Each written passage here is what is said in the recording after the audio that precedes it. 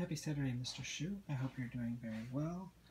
I want to talk about two books today. We're going to start with Full of Beans by Jennifer L. Hole, three-time Newbery honor-winning author. This book is gorgeous, Mr. Shu. It's beautifully designed.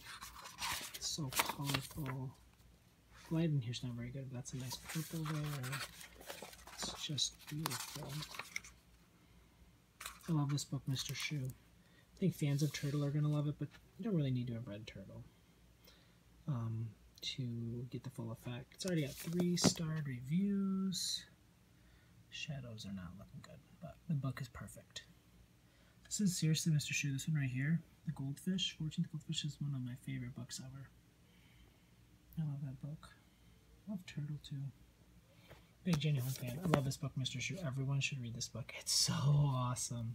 Oh, kind of makes me want to go to the Florida Keys, though. I am currently reading Leslie Connor's All Rise for the Honorable Perry T. Cook. Gary Smith liked it. I think you really like this book, Mr. Shu. I think you read it. I am digging it. I own the book, but I am actually listening to the audio, and I'm about a third of the way through. I think it's absolutely fantastic. It's fascinating. I keep putting myself in Perry's shoes and just wondering what life would be like.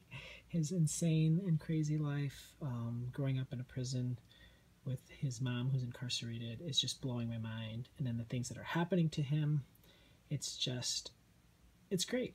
It's an awesome book, and I love it. Anyways, Mr. Shu, I should go.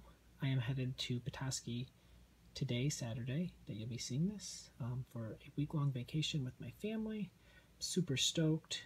Should be perfect. Mr. Shu, have a wonderful day and happy reading.